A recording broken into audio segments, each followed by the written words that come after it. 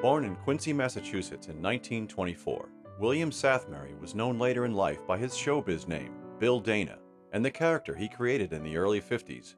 My name, Osayimana. This bloodhound is my latest acquisition. That's a bloodhound? Sure is. He looks like he lost a lot of blood. Okay, come on in and bring in the baby. Thank you.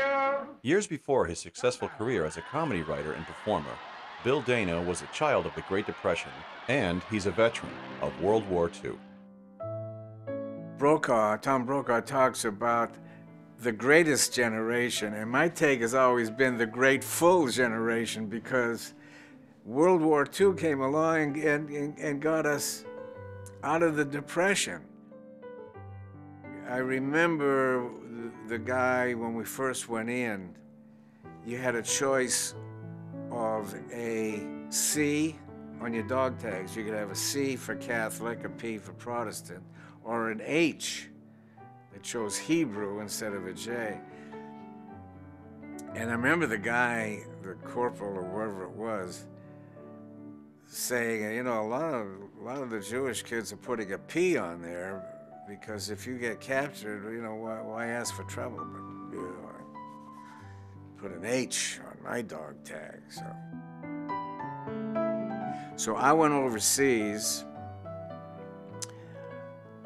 with Company A, 263rd Infantry of the 66th Division. And we were stationed in the south of England, a place called Bridport.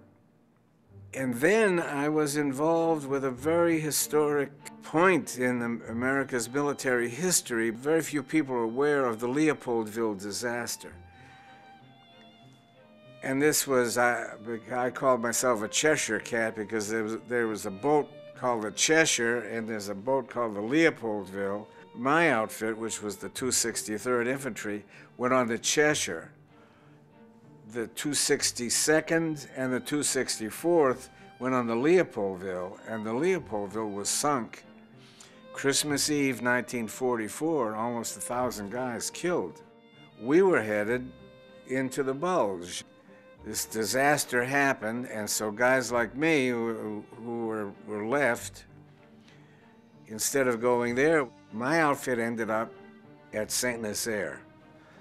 It was just loaded with, they had about 50,000 people who were trapped. And our job was to hold that.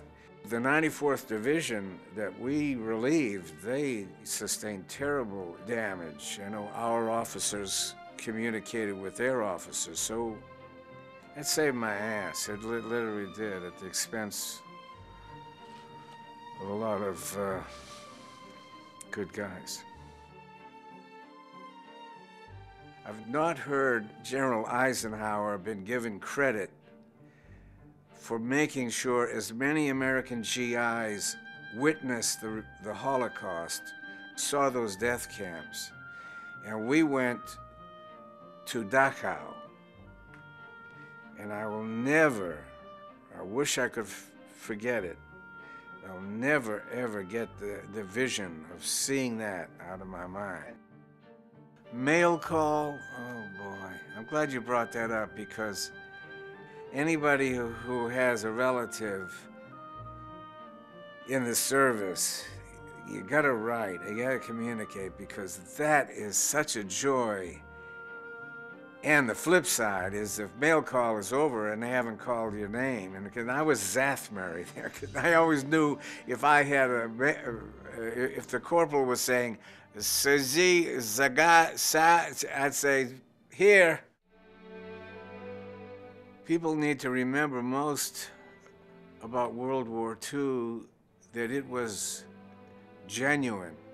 You don't get more real in terms of an enemy that has a potential of doing you in. The pictures of the enemy were so beautifully clear. These were the people you're willing to squeeze off around or shove a bayonet in. Oh, absolutely.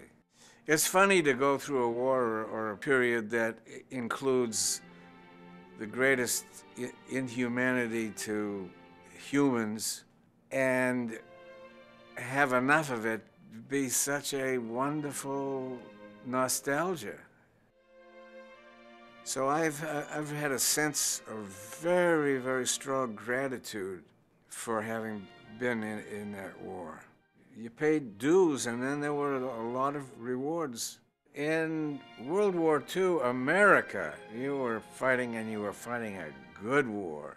We came back on a boat with the horns blasting and with the tugboats shooting off we're back. We've saved the world for democracy.